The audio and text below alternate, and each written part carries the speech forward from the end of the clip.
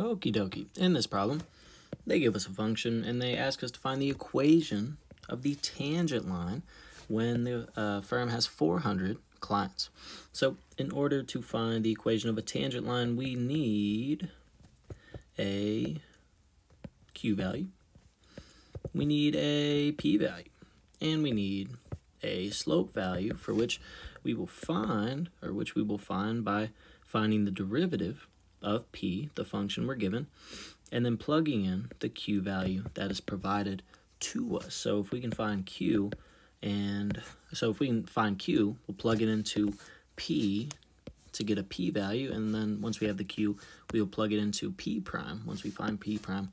And we want numerical values. We want numbers for each of these three things, and I'll talk about what to do with each of these three things. So q is, in this case, 4. Why is it 4? They say the firm has 400 clients, but they mention that q is the number of clients in hundreds. So 4 represents 400 clients. So q equals 4.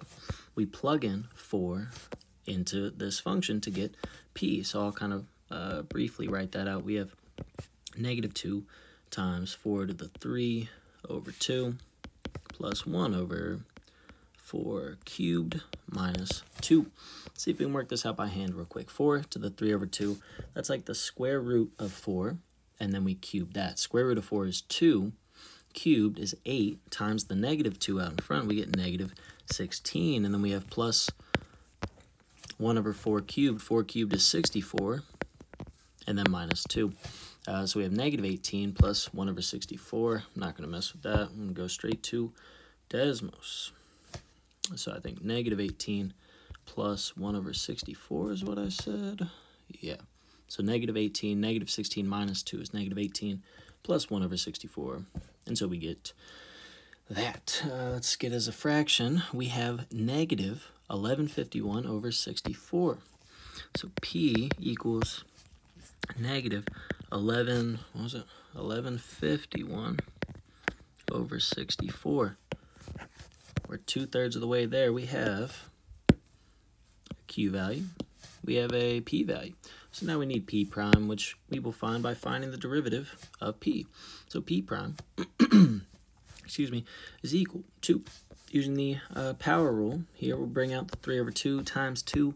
3/2 times 2 is 3. So we keep the negative. -3 q, 3 over 2 minus 1, top minus bottom, 3 minus 2 is 1, and we keep the 2, plus 1 over q. Now keep in mind we want to treat it as q to the -3, for which we take the derivative, and we get -3. We bring it out in front, keep the q, and then we subtract 1 from -3 to get -4. And then the -2 just goes to 0 once we take its derivative. So we have p prime, and again, this will tell us the slope of the tangent line at the specific q value that we're plugging in. So now, keep in mind our q is 4, so we're plugging in 4 here. So we have 4 to the 1/2 minus 3, 4 to the -4. I'm going to go ahead and rewrite 4 to the -4 as 4 to the 4, but in the denominator. So let's see. 4 to the 1/2 is the square root of 4, so that's 2 times -3 is -6 minus 3 over, what is that? It's like 216 or something. So let's see if we can just plug this in here. So we have -6 minus, not plus, minus 3 over 4 to the 4th, and we get that. Let's get it as a fraction, -1539 -1539 over 256. And again, this is our p prime, which is also our slope of the tangent line. We have a q, 4. We have a p, which is that. It's almost like an x and y value, if you will. And then we have a slope. So similar to y equals mx plus b, we're going to use p, which is like our y, equals mq plus b. So what we need is to plug these in, we're going to plug all three of these values in first to get our b value. Once we have our b value, we'll be done basically. So the nice thing is you should actually see our m value in these answer choices right off the start. So we should see negative 1539 over, again, this is a 39, over 256. So we see it in option D and in option A and nowhere else, so that's kind of nice.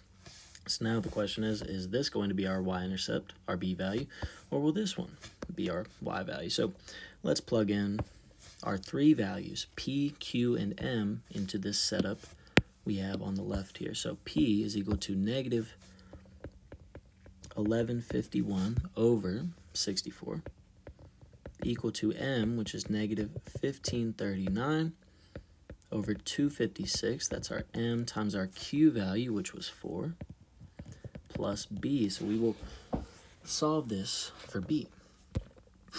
Let's see if I can just move everything to the left side. So if this is a negative on this side, I'll add it to the left side, times 4 equals b. So I've just added that product from the right to the left side. And so I'm going to calculate all of this at once if possible. We have negative 1151 over 64, I think, plus 1539. Whoa, looks crazy, sorry. All right, plus 1539 over, excuse me, we have 256 times 4, I think. Yep. So we have 6.0625, which is 97 over 16. So then we can probably identify our answer. That's a 16 there. So we have P equals, we plug in our M, but we leave P and Q alone. So we have M times Q plus our B, which we now know is 97 plus 16. Or sorry, 97 over 16. And that's it. All right. Let me know if you have any questions. Again, thank you, Gabby, for sending me some questions to work out for you all.